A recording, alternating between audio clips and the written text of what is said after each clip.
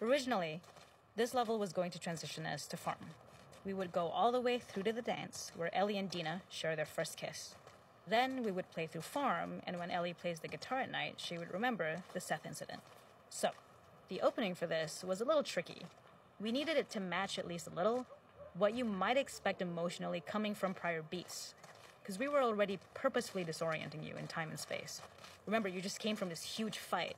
To jump straight into it would have been a little too jarring. After some back and forth, we rooted it in Ellie's nerves, calling back to her hands shaking in the theater. But this time, for a much more innocuous reason we'll find out later. She's nervous because she has a crush on Dina, who is the only reason why she's here at the dance. Something we really wanted to do was highlight the way their lives had turned upside down since she went down this path. We had this idea of recontextualizing all of our usual gameplay mechanics that were designed for really violent ends. The workbench, door bashes, throwable weapons, and even the infected, which is my personal favorite. Peppered throughout the level are moments of levity or shared history, all the while seeing how happy and mundane they all were before her huge revenge odyssey.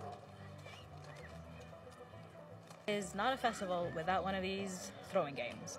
This one, of course, uses our throwable system where you're often chucking explosive things or stunning things, but for a more wholesome purpose, although some people take this game really seriously. A fun aspect of this is if you did well, you could win a toy here. Ellie would place it in her pocket. If you had done this, you'd find the toy with JJ, the baby, later back at the farm. When we cut this, the toy made it through anyway because it was so cute. It is the same one you see on the tractor at the farm. Ollie the elephant. The makeup artist is pretty simple. It's one of those little in-game scenes we peppered in to make it feel like Ellie had roots in the town. Hallie, our writer, mentioned that in her mind, an ex-girlfriend of Ellie's tattooed her arm to cover up her scar. So we figured this might be the only time you get to see that. We wanted to hint at it and allude to it and make it feel like there had been so much more that had been happening and so much more that Ellie threw away. We use our workbench a lot to make a lot of things that kill and maim and hurt people. Here, we had the silly idea of using the same feel, harkening back to the same animations, using the exact same UI to instead fix a drink. Like the workbench, you could pick your base, and then you could add something to it. And at the time, we had some different reactions from Ellie based on how strong you chose to make the drink. Something we wanted to prototype, though, before it got cut, was picking up some ingredients around to add, like a lime or maybe a bottle of someone's favorite whiskey or salt, like you were earning upgrades.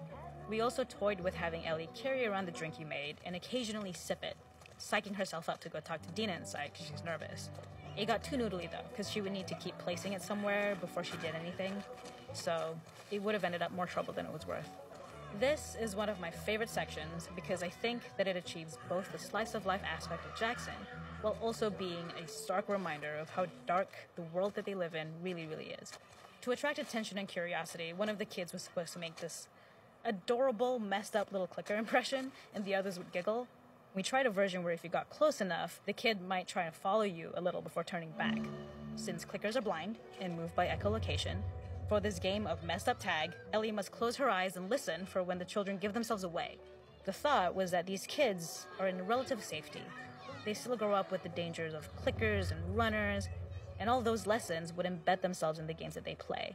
When the festival got cut, they tried to preserve this moment and move it to the front of the game where the snowball fight is, as a tutorial. However, being in the headspace of a clicker doesn't really teach you how to deal with them. Eventually, it evolved, and they instead made the snowball fight, which was, I think, way more effective. For me, it's character illuminating that not only does Ellie know this game, she plays along. There's a familiarity with the kids that's really nice to see, especially because it's such a difference from the Ellie we see later, who has a sort of hollow normalcy that she's trying to get with JJ, but kind of fails.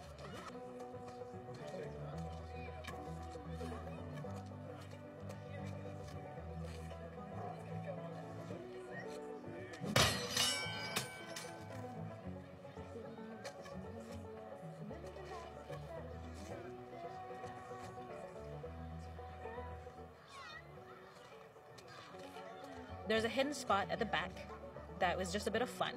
It was highlighting Jackson's normalcy with something we would find in a real world.